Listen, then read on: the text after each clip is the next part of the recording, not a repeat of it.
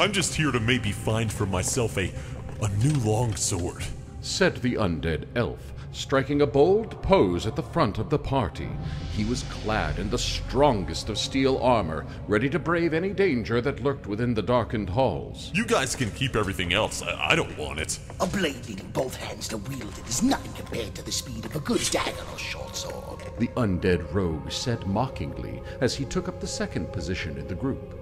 His daggers were at the ready, both dripping with a poison that he had prepared before the group descended into the depths of the haunted ruin. Unlike the warrior elf, who seemed so overly confident it bordered on stupidity, the rogue would never be so careless. He was ready, his eyes darting into the various corners of the room, scouting for any would-be threats. Not even a mouse escaped his trained senses. He was prepared for anything, Boo! Cried the elf, suddenly appearing in the rogue's face. The rogue jumped, his body tensing as he quickly raised his daggers to his own defense. Perhaps not as ready as he should have been. Stop doing that!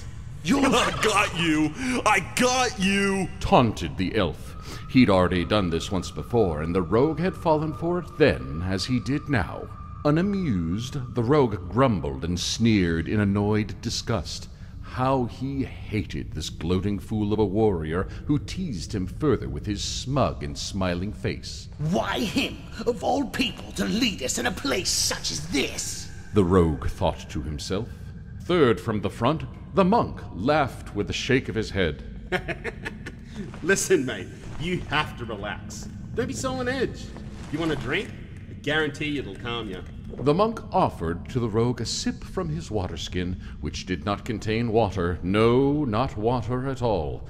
As the skin was offered, the rogue could smell the dark, thick, and foul alcoholic beverage within, some sort of import from a land he was not aware of, nor did he wish to know.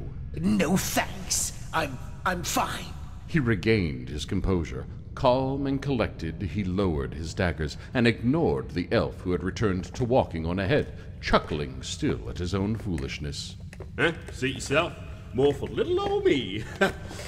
You don't know what you're missing out on.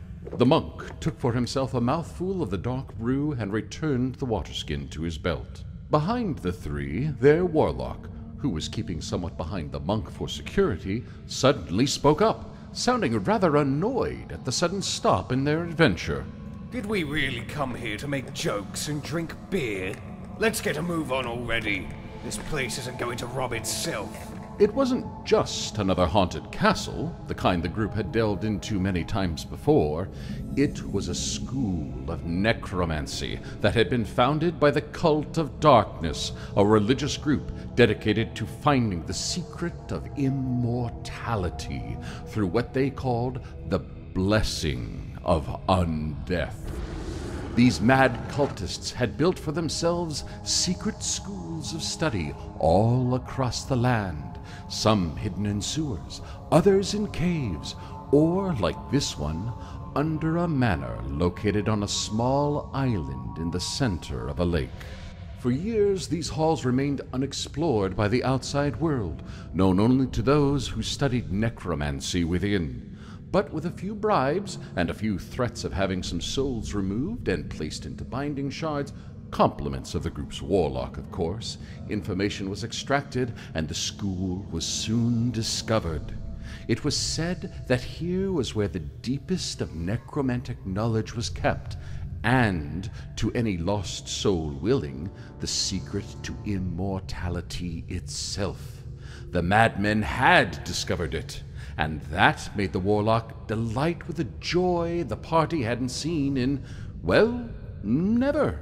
Dark rituals, spells, and forbidden knowledge. Can you imagine all that is hidden down here? The group had continued onward, and the warlock, who stayed close to the monk still, practically sang at the idea of what discoveries they'd make in the shadows of these halls. Probably just more dust. The monk said sarcastically. We haven't seen a single undead or cult bloke since we got down here. Some secret base. Maybe they're just trying to mislead us. Just saying. Don't say that. The warlock now stepped ahead of the monk, storming past the rogue as well as the elf, who was surprised to see his friend take the lead so suddenly. We're bound to run into someone or something eventually. And when we do, you three can kill it. I'll steal from it, and everyone goes home happy. But we need to keep going deeper. You're really on about this whole immortality thing, aren't you, Warlock? Said the rogue with a sigh. Yeah, you've been acting so hell-bent on the idea since that guy told us about this place. The elf crossed his arms across his broad chest. It's not all that it's cracked up to be, you know. The rogue and I could probably agree on that. Yes indeed we do. For you see, both the elf and the rogue were cursed with undeath themselves, transformed into the very monsters that the cultists sought to make the world into. And yet they both had regained their minds, or most of it, as now they sought to undo the work of the ones who had cursed them. That's what they told the group anyway, but in reality, the elf still dreamed of his sword, and the rogue his own pursuit of gold and trinkets, hoarded away to... Boo! Cried the elf suddenly again. Stop! Shouted the rogue, taken aback a third time. The elf bellowed with laughter. Oh, sorry, did I interrupt the author's description of your character's purpose? Yes, actually. Oi, shh. Hush. The monk said suddenly, speaking up. I think I hear something. All of them heard it. It was some sort of movement coming from deeper within the ruined halls. Louder and louder it grew, moving toward them, drawn by the shouting and the sheer stupidity of those who had raised their voices in a haunted school of necromancy. Nice going, you stupid elf, said the rogue, readying his daggers. I wasn't the one who got scared. Right, you two, settle. Whatever this thing is, let's ready ourselves for it. The monk stepped forward, taking his place beside the two, before drawing a staff that was hanging at his back. The elf's two-handed sword was at the ready, the rogue's daggers still dripped their poison, and the monk's staff seemed to glow a soft green in the darkness of the halls. And the sound was drawing closer, closer, and closer still. Ready? Asked the elf. as I'll ever be, replied the rogue. All right, I got your backs. All of you. Nodded the monk. A pause. And you, Warlock? Asked the elf, awaiting an answer. Warlock? Turning, the three noted him, hiding nearby behind the remnants of an old bench that had been mostly rotted away by time. Only the top of his head poked out from behind the remains of the wooden backrest. From there, hidden mostly from view, he spoke with a wave of his hand to the group. Oh, yeah. All set over here. Let's do it.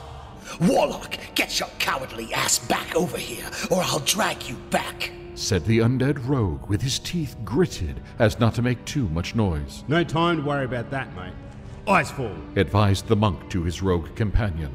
The three held their ground, staring into the void before them. The sound of footsteps was drawing nearer, but they were slow, awkward, as if the being from which the sound emanated shambled more than walked.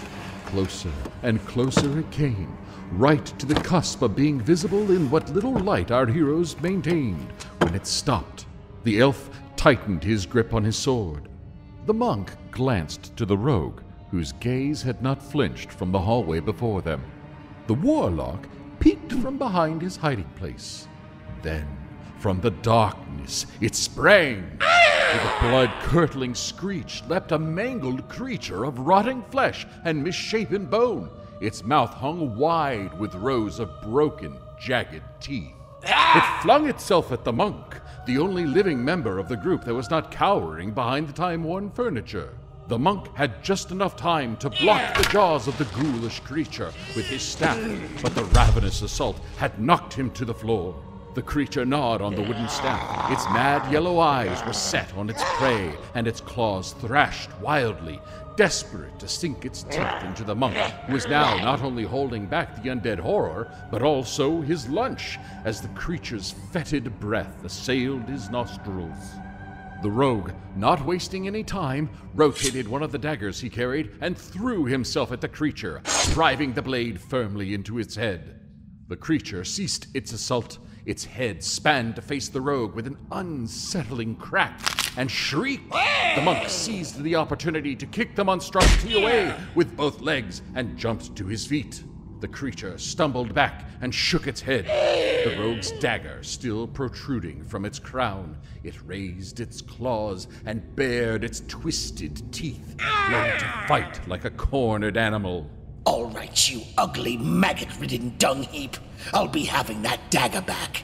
Then I'm going to put you back into the dirt. Taunted the rogue. No, wait! Bellowed the elf, who so far had not struck a single blow against the group's decomposing assailant. Wait! Are you insane? That thing just tried to eat the monk! Yeah, I'm usually the forgiving sort, but not when some git's trying to eat my damn face, said the monk, keeping his eyes on the shambling horror that could strike again at any moment.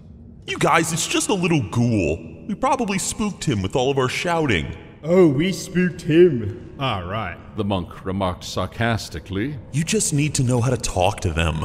Isn't that right, little guy? The ghoul twitched anxiously as the undead elf extended his hand towards it. Well, you're just a silly little ghoul, aren't you? Well, when we get out of here, I'll find you some marrow-rich bones to gnaw on. Yes, I will. The elf spoke as if talking to a house pet. Curiously, the ghoul began to approach him, and after cautiously examining the elf's gauntleted hand, began to gently chew on it. Aw, he likes me. I think I'll name you Rotballs. The elf withdrew his hand from the ghoul's mouth and began gently scratching it behind what used to be its ear. Flakes of skin crumbled away, and the ghoul dribbled a pungent fluid. It was at ease. The rogue and the monk, watching the bizarre scene before them, slowly lowered their weapons. What a disgusting creature. The warlock, who had been watching the encounter play out from the safety of his hiding spot, was now back beside his companions. Found your ball sack back there, did you? The warlock shot a glare at the monk for his remark and then moved to address the elf. If you're quite done making friends, I suggest we move on. The secrets of this place are not going to reveal themselves, and I, for one, do not wish to remain here any longer than is necessary. Have it your way, Warlock. The elf shrugged and pet his new friend one last time before peering into the darkness ahead. Well, I won't be cleaving any monsters if I can't see them. Anybody got a light? Hold out your sword, commanded the warlock, and as the elf did, he ran his hands along the blade, mumbling words only recognizable to those who were accustomed to sorcery. From the sword burst forth a green flame that illuminated the hall around them. Nice! I knew we brought you along for something, Warlock. Just get moving. The elf led the way into the formerly darkened hall. The warlock followed after carefully edging his way around the gently growling ghoul. The monk followed more confidently, and the rogue, after nonchalantly pulling his dagger out from the ghoul's head, followed suit. The ghoul, after watching the group of heroes fade into the darkness, began gnawing on a nearby bone. The heroes wandered the desolate halls of the School of Necromancy for some time, now wary that there could be more creatures lurking just out of reach of the limited light they had. Several times, the warlock looked over his shoulder as if to glance something moving in the flickering of the enchanted sword's fire.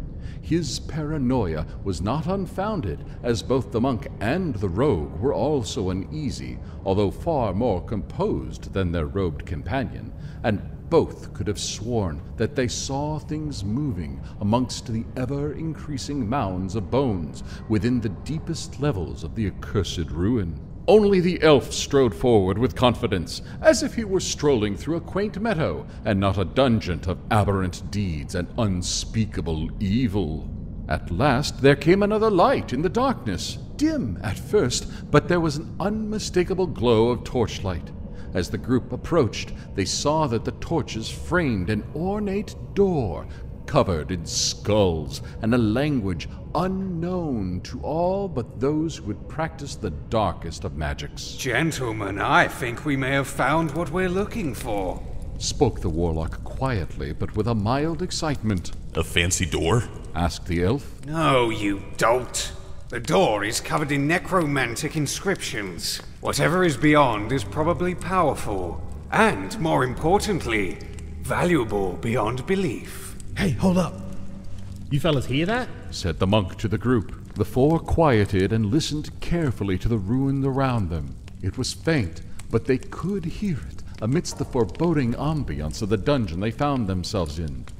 There was chanting. It's coming from behind that door, whispered the rogue, and he was right. Whoever or whatever was performing the unholy chant was on the other side of the ornate door before them. Just our luck, eh? We run into the only necromancer left in this damn place. If it's not something worse. I'm not about to turn back when we're this close. We need a plan of engagement, said the warlock, his greed outweighing his usual cowardice. I know. I'll kick the door down, smash any skeletons or ghouls in my way, and then cleave this necromancer in two. Yeah! Does anyone else have a better plan? The monk pondered for a moment. Well, we could lure whoever it is out here, make a ruckus, you know, and once they step outside, we wallop them. It could work. Forget that. Let me go in solo. I am the quietest. I'll sneak up on our friend and slit his throat before he can even cast a spell. The rogue said with confidence. The warlock mused for a moment. I suppose I could use a scrying spell to peer into the chamber ahead. If I know his location, I might be able to cast a spell that catches him off guard when we attack. The heroes considered their options. If the being in the next chamber was indeed an experienced necromancer, they would have to choose their course of action carefully.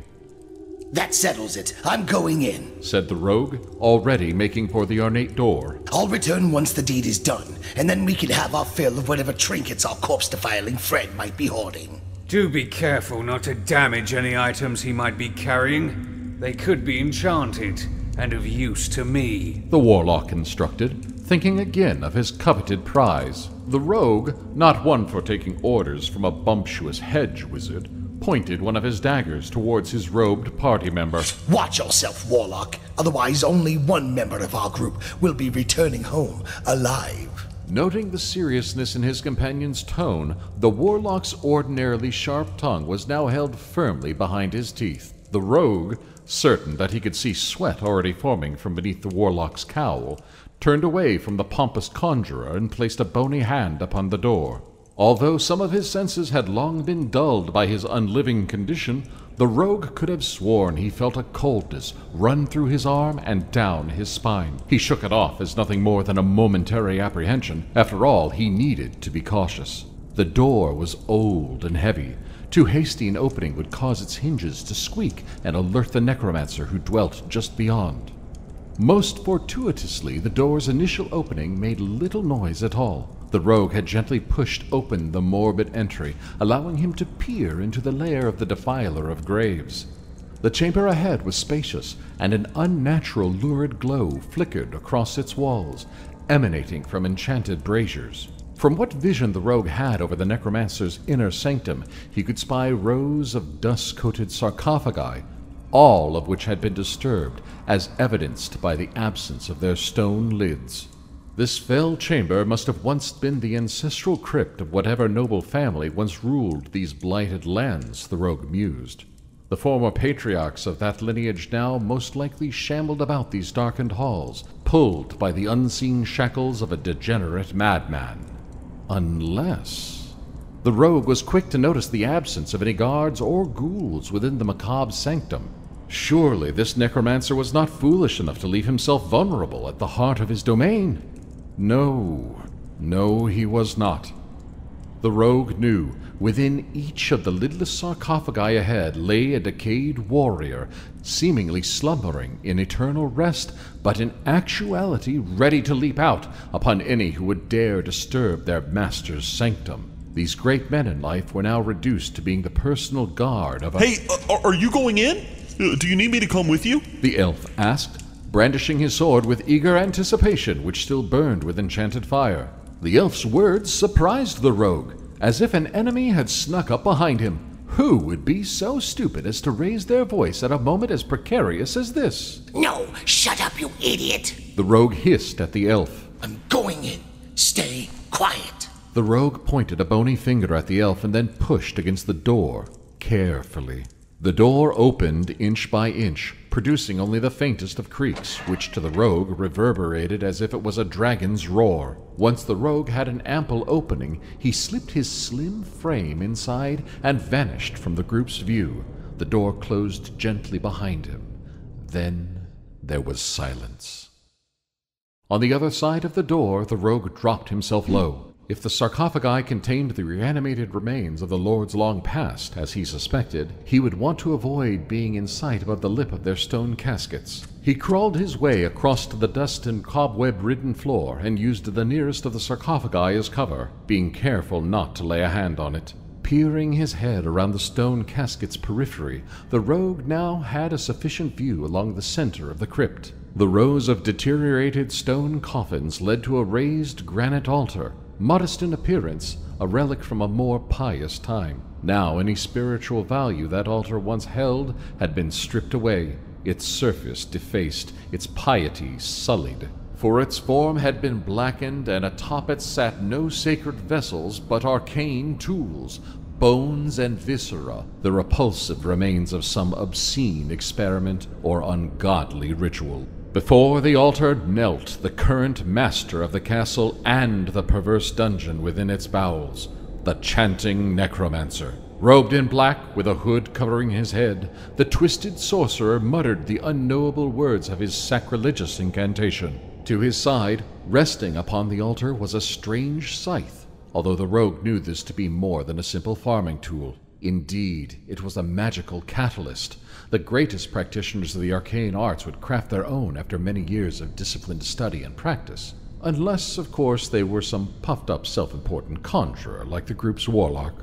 The rogue watched his mark for a short time. He observed that the necromancer's head was bowed in a form of reverence before a dark orb placed most prominently on the desecrated altar. What this object was, or what its function served, was an enigma to him, although he somehow knew that the warlock would be fascinated by it. After one final glance around the crypt, to be certain there were no unliving foes lurking outside of their stone caskets, the rogue crept forward. He thought about the possibility of throwing a knife into the back of the unassuming villain ahead of him, but such a move was risky. With just a word, the dark sorcerer could beckon the dead to his aid or reduce the rogue to a pile of ash. A throwing knife to the back may give the fiend enough time to draw breath, if he even breathed, for he too may be among the unliving. No, best to get in close, place a hand over his mouth and slit his throat, or take his head off, just to be sure. The rogue's blade was certainly sharp enough. Closer the rogue drew to his prey. He had reached the end of the rows of sarcophagi, and now lightly stepped up towards the raised altar. The necromancer still murmured to himself, unaware that his end was close. The rogue positioned himself behind the profane magician, readied his blade, and raised a free hand in preparation to grasp shut the sorcerer's mouth. Then he pounced. Except he didn't. He had lunged towards the necromancer, but stopped. The rogue gathered himself. Surely, after all these years, he was suddenly not stricken with fear. No, of course not. He feared nothing, let alone some depraved loon living in the ruins of a decrepit castle. He readied his dagger once more and struck. Only, once again, he had stopped himself. Could he not bring himself to strike down the monster before him? Had fear paralyzed him? No, something was very wrong. The rogue determined that the best course of action now was for him to withdraw. Although he was no coward like his warlock companion, there was something gravely amiss here. The rogue attempted to step away from the hooded figure, only to find his legs were as rigid as the stone altar before him. Likewise, his arms were now completely frozen in place, and yet no observable change had come over him. It was at this moment of dire vulnerability that the necromancer stopped his chanting. Although the rogue had told himself he did not feel fear, as the darkly robed sorcerer before him reached for his scythe and stood to his feet, he he felt an overwhelming sense of dread. The necromancer had turned about to face the rogue. There was neither surprise nor shock in his bearing. He was tall and still, a mask resembling an elongated skull concealing his face, and although the rogue could not see them, he could sense the gaze of the being's eyes looking down upon him. The same coldness that the rogue felt when he opened the door of the crypt was now biting at every fiber of his being, like a winter's midnight chill. The masked figure broke its silent stare and cast a gaze towards the door. From behind him, the rogue could hear the sounds of metal and bones scraping against stone. The necromancer's personal guard, the former lords of the castle, were rising from their graves. The monk gulped down an enormous swig of the alcoholic brew within his waterskin and wiped his mouth with an alleviated sigh. The warlock, watching with disdain, couldn't help but break the silence. I do hope you'll be sober enough to swing that staff should another ghoul come skulking. Listen, this whole place has got me on edge. I need a little liquid courage to warm my heart and calm the nerves, if you know what I mean, answered the monk, taking another, more conservative swig from his waterskin. The warlock smirked beneath his cowl. He sensed an opportunity to mock the monk who had teased him for his earlier cowardice. I didn't know monks relied on alcohol to steady themselves. I always thought they were meant to be disciplined and free from fear. Yet here you are, knocking it back like a common drunkard. Hey now, I don't need a lecture on bravery from a bloke who suddenly finds his love of old furniture when his mates are in danger. Alright? The warlock, being firmly rebuked, quickly changed the subject. Ah, whatever. I wonder what's taking the rogue so long. Don't get your rope in a twist. He hasn't been that long, said the elf, standing guard with his flaming sword held high. Anyway, what are you hoping to find in this place, Warlock? Before the warlock could answer, the monk interjected. It's the secret of immortality that he wants. He's practically had a stiffy the whole time just thinking about it. Quiet, you, snapped the warlock, having heard just about enough of the monk's teasing remarks. Like I said earlier, immortality isn't all it's cracked up to be. Once you've been around long enough, the world begins to run out of new and exciting things. It starts to feel more like a curse than a blessing, said the elf in an uncharacteristically solemn manner. The warlock sneered, insulted that a long-lived and now immortal elf would dare lecture him on the repercussions of immortality. You know what, elf? Perhaps I will become bored of eternal life. But I think I'll decide that for myself, after a few millennia. Besides, I don't know what you have to complain about. Unlike the rogue, your flesh hasn't rotted away, so your curse can't be all that bad. The monk, who was the most patient of the group, was beginning to tire of the warlock's condescension, and so decided to challenge him. What would you even do with eternal life? Spend all that time moaning? No. Obviously, I'd make use of the secret myself, but after that, well, I'm thinking there's plenty of exceedingly wealthy and powerful people that will pay through the nose to live forever, and I'd be happy to oblige them, if they can afford my price. The warlock explained. A smug sense of satisfaction rang in his voice. He believed his plan quite brilliant. Oh yeah? Well, there's a lot of messed up people out there. Just look at this place. Do you think they wouldn't just force the secret out of you? Hell, they'd probably torture you for it. Now, I don't mean to be rude, but you don't seem like the kind of guy to hold up under pressure for all eternity. For the first time on their journey, the warlock didn't immediately respond. He paused for a moment and considered the monk's reasoning. The half-inebriated dullard was not wrong. Perhaps his plan required some more thought. It was during this brief moment of silence that the three bickering heroes came to notice the sound of a cold wind blowing through the darkened halls of the ruin. Before the three of them knew it, a gust of cold air forced itself upon them. The torches that framed the ghastly ornate door that the rogue had slipped beyond guttered and snuffed themselves out. The three braced themselves against the unnatural gale. The monk leaned on his staff. The warlock clung to an old stone column, his robes blowing wildly in the wind. The elf propped himself against the wall whilst keeping a firm grip on his burning sword, the fires of which sputtered like a dying candle until eventually it blew out and the gale dissipated. Now there was silence, and darkness. The monk took several deep gulps from his water skin. Will you stop drinking? Just bug off, you robed prat.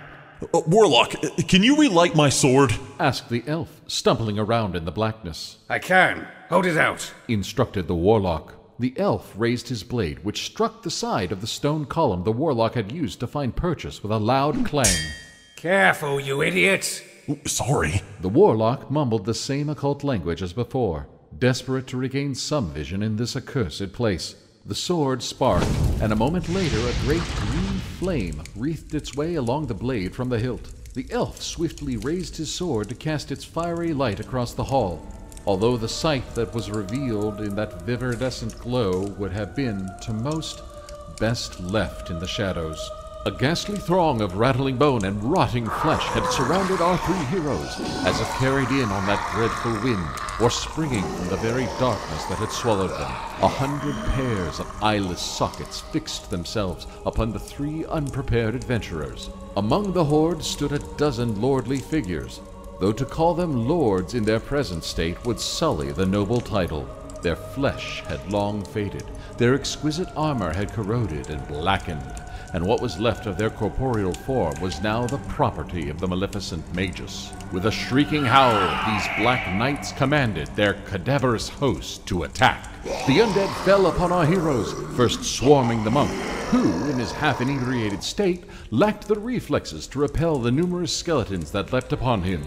He had only enough time to bark one defiant plea. Get off me, you dead gits! Before he was lost beneath a tide of bone. The warlock, far too frightened to focus on casting a spell, was desperately snatching his robe away from a mass of clawing skeletal arms, but to little avail. The relentless undead pulled him to the floor, and though he grasped its stone tiles as firmly as he could, he was soon dragged away, screaming into the darkness.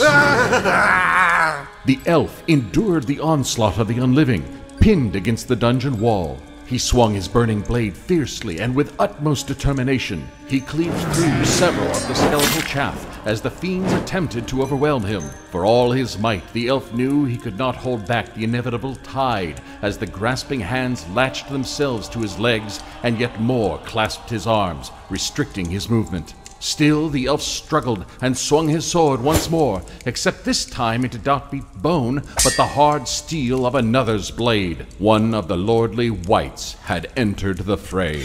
The grim warrior parried the elf's blade and forced it back upon him. The elf swung again, and once more the ghastly lord met the elf's blade with his own and forced the elf's momentum back on him. The elf was caught off balance and staggered against the wall behind him. Seizing the opportunity, the lesser undead hurled themselves upon the elven warrior in an effort to quell any more resistance from their foe. The elf refused to be brought down. Even with a mass of bone encumbering him and unable to swing his sword, he still stood, though he was at his limit. The skeletal lord stepped close. The stench of the grave permeated the cold air around him. His lipless, black-toothed grin opened wide, and from within the awful creature came an inhuman wail that would send all but the most stalwart of men fleeing. The creature raised the hilt of its sword, and with one swift motion, struck the elf in the face with its pommel. The elf staggered back against the wall, tripping over the skeletal minions that had latched onto him and sliding down the stone brickwork. His sword slipped from his grasp, and the undead, as they had done with the monk moments before, swarmed the last hero and buried him beneath a pile of emaciated cadavers. The elf's sword lay on the cold stone floor, its flame slowly fading until it, like the heroes, was swallowed by the dark. Hard, blackened steel gauntlets gripped the warlock's shoulders. He, along with his companions, had been bound and dragged to a chamber that resembled a crypt containing dozens of open stone caskets. He had been forced onto his knees before a raised altar by one of the vile wights that had ambushed them in the darkness.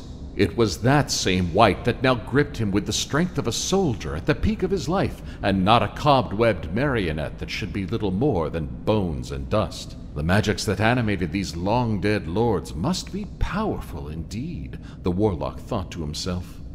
Ahead of the warlock, 10 more of the grim knights knelt upon their black blades in fealty to their silent master, the Necromancer, who had not uttered a word, nay, even produced a sound since our heroes were dragged before him. Their weapons and belongings had been placed upon the altar before which the hooded figure stood, though if the fiend had any interest in them, it had not been expressed. He had kept his head bowed and his hands clasped together in what resembled a prayer, though what kind of being a defiler of the dead would venerate was not a thought that should dwell within the minds of decent, ordinary folk. To the warlock's left was the monk, whose hands were also bound and was forced upon his knees by another of the skeletal lords. He looked as if he had been hit by a cart and was trying his best not to retch. The warlock couldn't decide if this was because of the beating he had received, the grim scent of death that surrounded them, or because the monk had taken one too many swigs from his waterskin.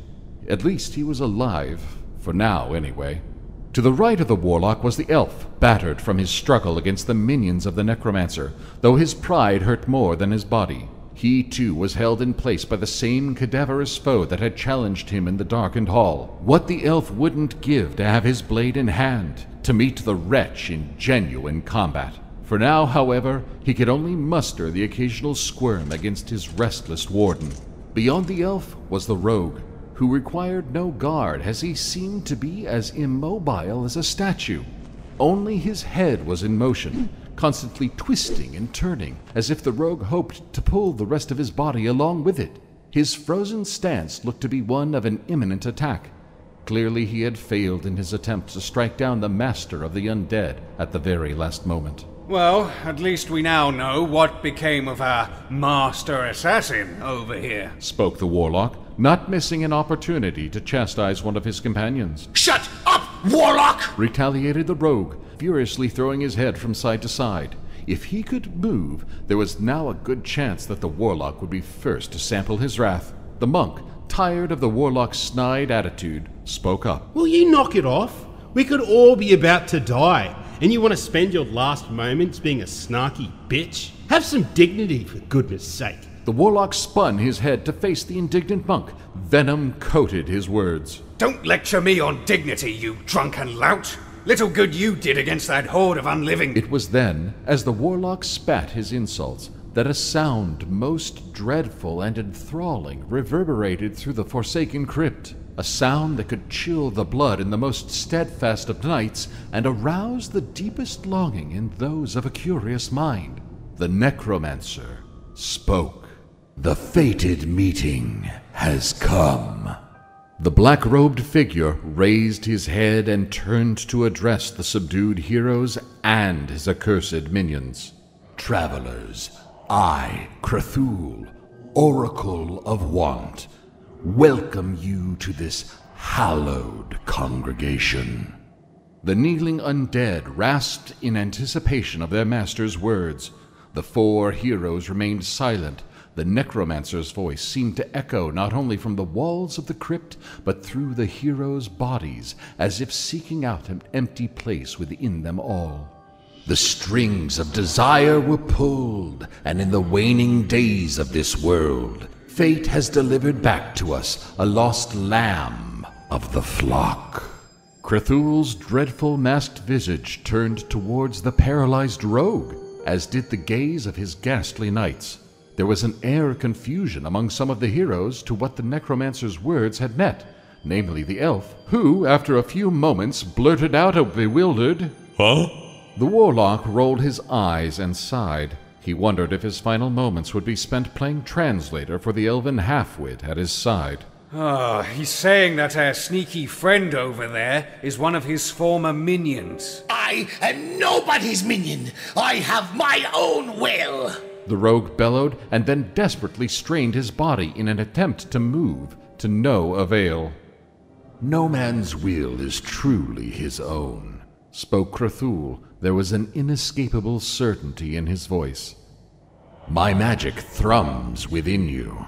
I recognize its melody. Though how you came to escape my direct control, I do not know. It matters little, for soon you shall serve again. If you wish to know who you were before your resurrection, I cannot say, for I have no recollection of it. You must have been as insignificant in life as you were a thrall in death. The rogue's head looked as if it might break from his body. The undead assassin wanted nothing more than to shove his dagger down the necromancer's throat. Release me from this spell, necromancer, and I'll show you how insignificant I am. The rogue thrashed about as much as he could, but it was pointless. Cthulhu had already turned his gaze on to the next adventurer, the elf. The necromancer raised his gauntleted hand and extended a clawed finger towards the warrior. You, elf, fascinate me. The elf, vain and narcissistic, almost blushed at what he perceived as flattery. Well, you know, people often say that. Please continue, don't let me stop you. Allow me to be more elucidating. It is not you that I find fascinating, but rather the magics that permeate your being. Oh. I have mastered the necromantic arts and transcended mortality, but I have yet to meet the being to do so without great sacrifice. So, tell me, elf, what price did you pay for eternal life? The warlock suddenly eyed the elf with suspicion, which did not go unnoticed. The elf, thinking quickly, devised an excellent rebuttal. Well, we elves live for a long time. Yep, that's all. Good old elven genetics. Yeah. The warlock snorted with mild amusement at the elf's awful attempt to appease the necromancer's curiosity. This drew the gaze of Cthulhu to him, which caused the warlock to shrink inside himself. Warlock, your greed and ambition are what led you and the others here to this moment. Guided by the words of my disciples, you followed your dream to this place. Could you make the sacrifice necessary for your desires to become reality? The warlock, quivering in terror under the grip of the skeletal guard, could not muster a single word in response. The only sound he could produce was a pathetic whimper. I thought not. You lack the stomach for it. And what about me, eh? What insights do you have about little old me? I'm dying to hear 'em. The monk, realizing what he had just said, quickly looked to his companions to apologize. Oh, sorry, fellas. Cthulhu's deathly visage faced the uppity monk and answered swiftly. You're an overindulgent drunk. The monk chuckled, or hiccuped, and smiled back at the grim sorcerer. Is that it? Well, guilty as charged, I suppose. But since we're being honest with each other, you're a disgusting freak that belongs in the dirt, along with your boys here. The monk could feel the cold grip of his guardian edge its way ever so closer to his neck, ready to silence the monk on his master's whim. Cthulhu, however, betrayed no sign of offense or anger, and simply continued. You are a man of crippling morality and scant ambition, a leftover from a time where you considered restraint and discipline virtues. The little you long for can be found at the bottom of a tankard. You are a man not worthy of my time, and whose only use will be as a ghoul to guard the halls of my abode. This exchange is over. Cthulhu concluded his conversation with the four heroes and motioned to the opened stone caskets that lined the room and spoke a command to his assembled knights. Seal them away. The skeletal lords obeyed without question and dragged each of the four adventurers to an open sarcophagus, ready to entomb the heroes within their former graves. The elf and the monk both struggled against their soon-to-be internment, while the rogue, unable to retaliate, shouted vulgarities at both the wights and his supposedly former master. Only the warlock forsook his dignity, begging and pleading as the undead dragged him to his coffin. One by one, our heroes were flung into their cramped, dusty prisons, each of them shrieking as the unliving servants of the necromancers hoisted the heavy stone seals atop the caskets and slid them shut. An unknown amount of time had passed, perhaps hours or nearly minutes. It was hard for the elf to tell in that darkened box. The hair-raising excitement he had felt when the necromancer's servants trapped him within the stone casket had already dissipated, and now he was experiencing a sensation he considered far worse: boredom. The elf had always imagined his final death would be glorious, a tale that bards and tavern-goers would repeat until the end of time. Yet here he was, trapped within a claustrophobic coffin that was not even his, awaiting the moment that the stone lid would slide away and one of the decrepit knights of Cthulhu would run him through. A fresh worry crept across the elf's mind. What if they didn't come back? What if it was now the elf's destiny to lay trapped within that crypt for all eternity, missed by none and forgotten by all? No, this could not be how his story ends. The elf jolted upright in defiance of his fate, only to slam his head against the hard stone lid of the sarcophagus. His body fell back, his head throbbing, as a fear deeper than any he had felt before gripped him. It was at that moment of abject horror that the lid of the elf's casket shifted upon its body. The elf heard the grinding of stone and felt the dust of foregone years fall upon his face. Again the hefty seal budged. Inch by inch it slid away. The elf braced himself for the inevitable sight of a decayed lord sent with a malefic purpose. The stone lid fell away with a thunderous crash. If the dead were not already wandering the halls, the sound would have been enough to wake them. The originator of the tumultuous racket was no blackguard of the malevolent necromancer, though his rotten form marked him as one of the sorcerer's lesser pets. A twitchy ghoul peered over the edge of the sarcophagus. Yeah, rot balls! The elf exclaimed with relief. He shuffled himself to his feet, standing upright in his coffin. You followed us here! Oh, I knew you liked me, you scruffy little ghoul, you! The elf rubbed the top of the putrid ghoul's head. Strands of hair fell away, and the ghoul emitted what the elf perceived as a sound of contempt. The elf, suddenly remembering where he was, glanced around the forsaken crypt. Besides himself and the ghoul, not a creature stirred. Cthulhu and his guards had evidently left the chamber knowing that the adventurers were securely trapped within. The elf counted only 3 other sealed sarcophagi, which undoubtedly contained his companions. Turning his back and bound hands toward his slavering savior, the elf made a request. Rotballs, can you chew through these bindings? The ghoul leaned in and nibbled on the ropes which restricted the elf's hands. In a few moments, his jagged teeth had gnawed their way through. Thank you, little guy, said the elf, swinging himself over the edge of the casket and bounding towards the nearest sealed sarcophagus. The ghoul followed behind. Wasting no time, the elf shoved the lid until the casket was half open and peeked inside. Ah! Screamed the startled monk. Monk, don't worry, it's just me.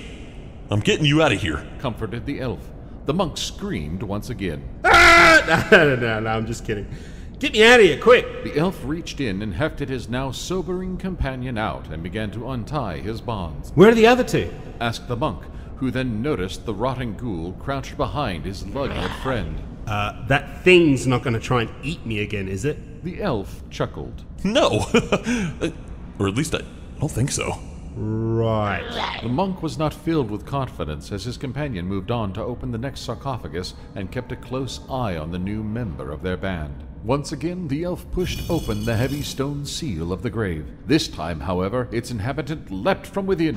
His hands latched themselves onto the elf's head as if to break his neck. Realization dawned on the rogue that the figure who had opened his prison was not a minion of the necromancer, but in fact his dim-witted associate. Elf, where is Cthulhu? The rogue asked, a cold determination in his tone. I don't know, replied a bewildered elf, unsure as to why his companion would be caressing his face. Bah! Spat the rogue, releasing the elf from his murderous grip and immediately climbing out of his casket. The sight of the ghoul gave him pause, but judging by the fact that it wasn't currently devouring either of the 2 nitwits before him, the rogue surmised that it must not be a threat. Hey, good to see you're mobile again, spoke the monk, who was genuinely happy to see that the rogue was once again in control of his body. And now that I am, I'm going to find that blasted necromancer and wring his neck!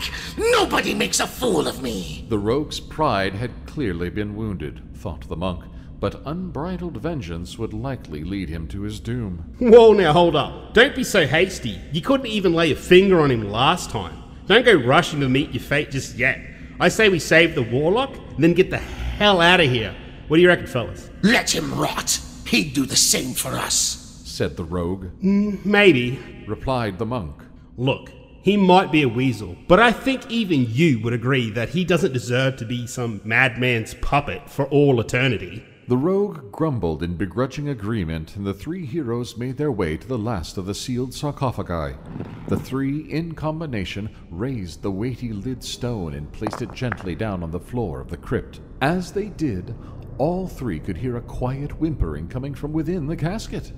The three peered down onto their robed colleague, who was curled in a fetal position, averting his eyes from what he assumed were the harbingers of his demise. Please, I beg you, I would make a worthy disciple. I have far more value alive than as some shambling corpse, pleaded the warlock. The three rescuers had seen many repulsive sights over the last few days, but none compared to this. Pathetic, muttered the rogue, who turned and walked away from the quivering knave. The warlock, hearing the voice of his undead associate, peeked over his shoulder and rapidly adopted a new demeanor. About time you idiots got me out of here. What? Saving me for last, were you? Yeah. Swiftly replied the monk, who reached into the sarcophagus to grab the warlock and hoist him up. As he stood up straight, his face came level with the decomposing countenance of Rotballs the ghoul. The warlock sprang away with a cowardly shriek. Don't worry, Warlock. Rotballs is the one who set me free. He's a good boy, assured the elf. The warlock didn't reply. He was keeping an unflinching gaze on the ghoul that quietly growled at him while the monk untied his bindings. The rogue approached the dark altar on which rested his daggers and the belongings of the rest of the group. He picked up one and closely examined the blade. He thought of Cthulhu's words the necromancer had spoken with such certainty and demonstrated the undeniable power he had over him. Was Cthulhu the man responsible for the rogue's unliving state? What had he raised him to be, and who was he before? Questions whose answers the rogue had long abandoned seeking. Now, however, he felt a deep longing take root within him, if not for answers, then for vengeance. The rogue sheathed his blade and then did the same with the second. As he was about to turn and leave, something pricked his curiosity. The strange dark orb that the necromancer had been praying before still sat atop the altar, held in place by a twisted metal stand on which was inscribed a language beyond the rogue's comprehension. The rogue gazed into the rounded crystal, the size of which could easily fit in the palm of a man's hand. As he stared into the object of unholy reverence, the rogue could see the blackness within the crystal swirl and churn, as if he was watching the waters of a nighttime sea being pulled towards a hungering vortex. The crypt around him drifted away, and the rogue now felt himself standing upon a precipice, overlooking an all-consuming void, where, if he were to peer too long, he would slip and fall forever. Now that is interesting. The warlock's intrigue snapped the rogue back to reality. How long had he been peering into that accursed object? The warlock seized the orb and held it in the light of the chamber's braziers to examine the strange stone more thoroughly, taking note of the swirling darkness within. What is it, exactly? Inquired the rogue, now curious himself. Not a clue. It's magical, of course, but beyond that, I haven't the foggiest idea. Perhaps it could reveal some of this necromancer's secrets to us. The rogue detected a mild excitement in the warlock's voice, and thought it best to remind him that his greed had caused them all to be entombed. Be careful your prying doesn't bring the necromancer's servants down on our heads. Oh, please. As if you hadn't caused that very thing to happen to us in the first place. Rebuked the warlock. No sooner had he spoken those words than a bone-chilling cry echoed throughout the halls of the necromancer's lair. The unliving were on their way. It's all yours, rogue. The warlock tossed the orb to the rogue, who instinctively caught it. Fellas, I think it's best we be leaving. The monk bellowed to his companions. Do we know the way out? Asked the rogue. Rotballs must know a way out of here, right, Rotballs? Spoke the elf, looking to his ghoul friend for confirmation. You can lead us out of here, can't you, little guy? The ghoul scratched at his crumbling skin and squawked a noise that vaguely sounded like affirmation. Putting our lives in the rotting hands of a necromancer's pet. What could go wrong? Shut up and grab your things, warlock. It's time to go, said the rogue, who placed the pilfered orb within a small satchel on his belt. The heroes seized the rest of their belongings from the altar, and the warlock lit the elf's sword one more time with a fiery incantation. The group were ready to make their escape. The elf nodded to his eager friend. All right, Rotballs, lead the way. Through the darkened halls of the lair of the Necromancers, our four heroes ran, guided by a decomposing creature that only one of the group truly trusted. Behind them, they could hear the rattling of bone and metal, a veritable host of hollow men animated by the will of their dark master, now in pursuit of our escapees. As the group fled, they passed the mounds of bones they first witnessed on their descent into the lower halls of the ruin. Only now those formerly silent mass graves spawned forth wicked bone men who flung themselves at our four adventurers, seeking to slow their escape. The elf, with his burning blade, made short work of the emaciated fiends, cleaving them in twain and shattering their weak forms.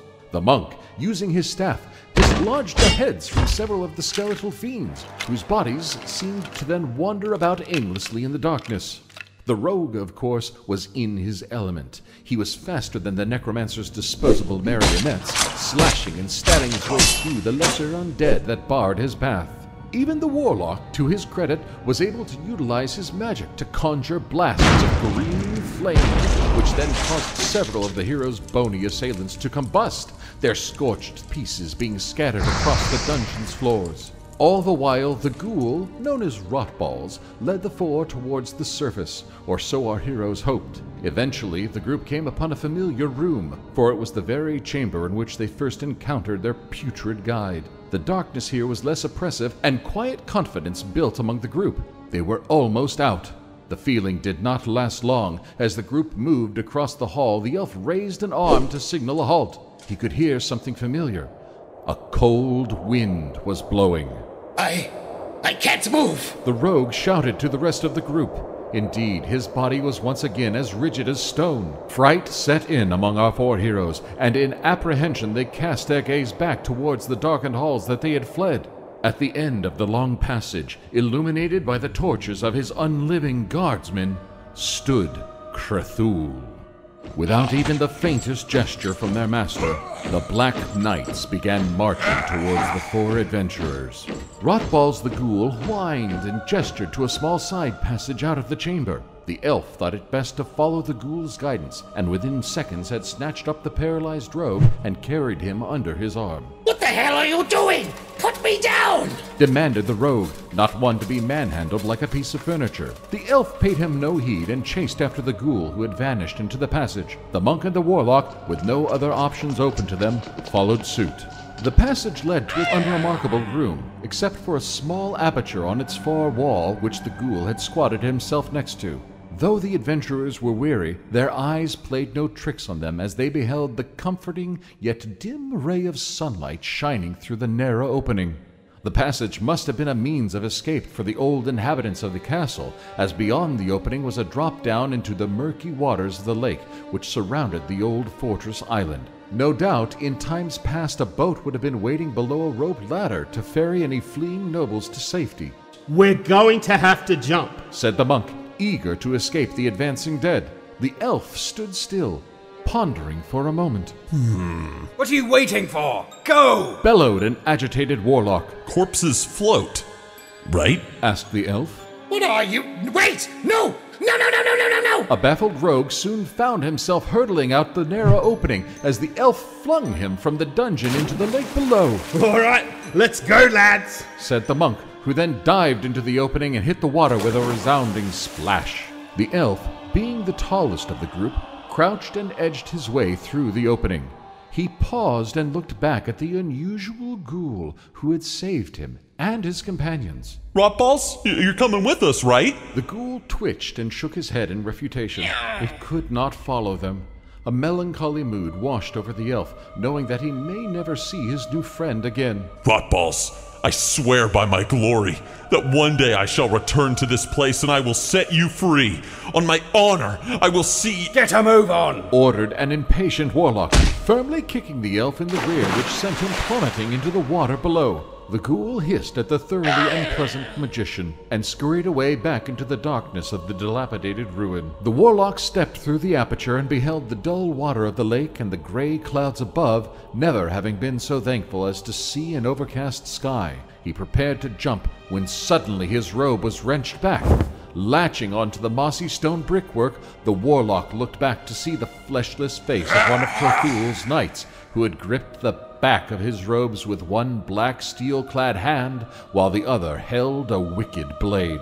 The warlock, so close to freedom, clung to the limestone in death-defying desperation.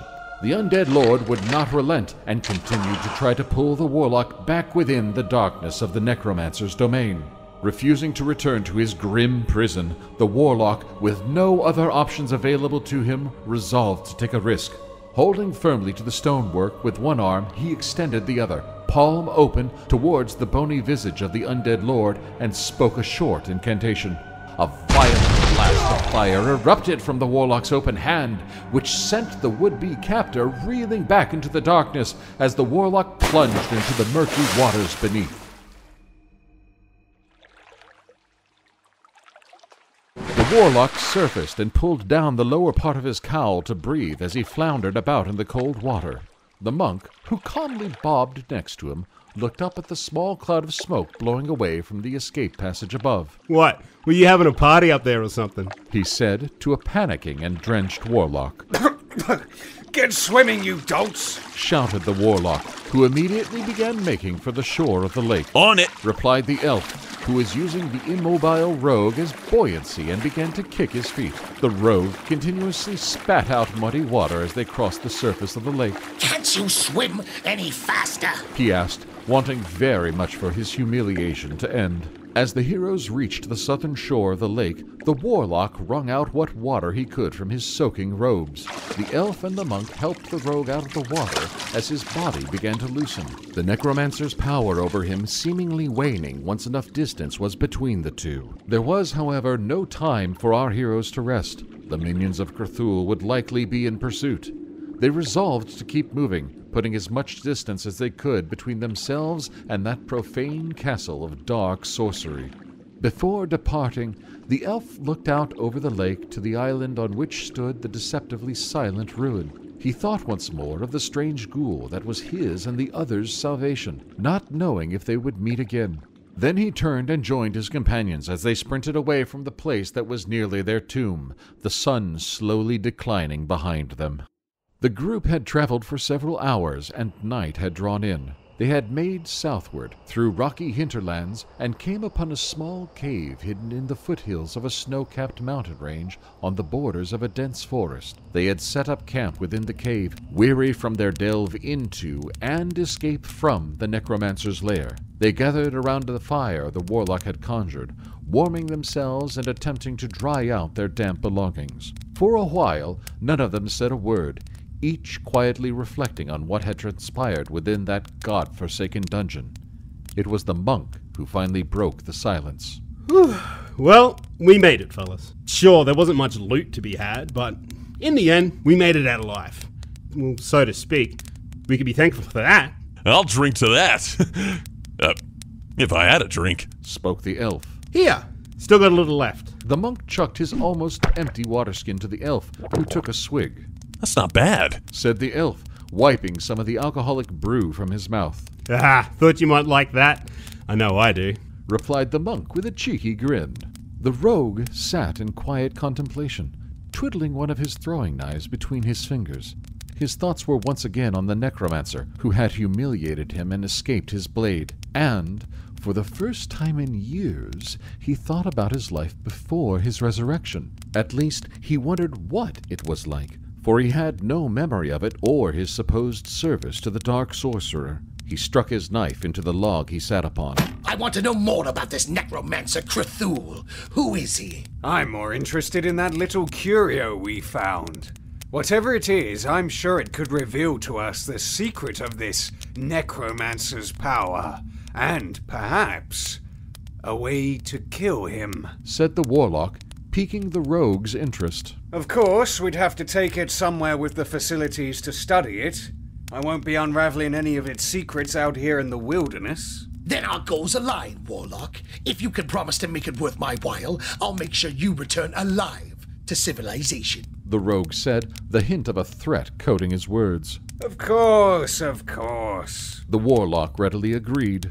Oh, well, gents, it's a hell of a journey to any city. Took us long enough to get here from the north, and I don't think we should be heading back that way, said the monk. Agreed, Concurred the warlock. The monk thought for a moment, trying to recollect any useful information about the group's current whereabouts. If my wits don't fail me, I believe there's an old fishing village to the south, past the mountains. We might be able to find transport there. Are you suggesting we traipse over a dangerous mountain range with the hope that your memory hasn't been dulled from years of drinking? Asked the warlock, not keen on the idea of exerting himself on the way up the snowy peaks. Oh, I love mountains. Who knows what kind of incredible monsters we might encounter on the way over? Ogres? Yetis? Wyverns? A boar? Said the elf, speculating in excitement. If that doesn't take your fancy, warlock, we can also travel through the forest. It winds around the mountains to the west. It will take us longer, but saves you a little discomfort, said the monk teasingly. The rogue chimed in. If any of the Necromancer's minions happen to be on our tail, the trees of the forest will help keep us hidden from any pursuers trying to spot us from a distance. Yes, and they'll also conceal an ambush that we may very well wander into. I have no doubt that bandits operate in these lawless regions. Responded the warlock, cynical as always. Well, whatever you fellas decide, we'll set off in the morning after brekkie. As for now, I'm bloody knackered. Time to get some shut-eye, I think, said the monk, stretching out his aching body and yawning ever so slightly. Oh, I know. I'll find us something to eat. It's not like I need to sleep, said an eager elf, jumping to his feet. He grabbed his sword and ran out of the cave in a jolly spirit. Should we go after him? Nah, he'll be fine, responded an apathetic warlock, turning himself over on the cave floor to sleep. I'll stand guard, said the rogue, picking up his daggers and heading to take up position on the outside of the cave's entrance. All right, mate. Don't murder the elf while we're asleep, said the monk jokingly. I'll try not to, replied the rogue earnestly. The rogue stepped outside the cave and leaned against the rocky outcrop. Below the sloping elevation that had led to their concealed campsite, the rogue could hear the elf charging around amongst the trees, swinging his sword at some nocturnal critter that was, by the sound of it, eluding him quite well. Moonlight shone down upon their temporary sanctuary. The sky was filled with a myriad of stars that twinkled gently above the rising mountains to the south. It was quite tranquil, save for the occasional sound of the elf's sword hitting a tree or stone. The rogue gazed up at the sky in what was, for him, a rare moment of calmness.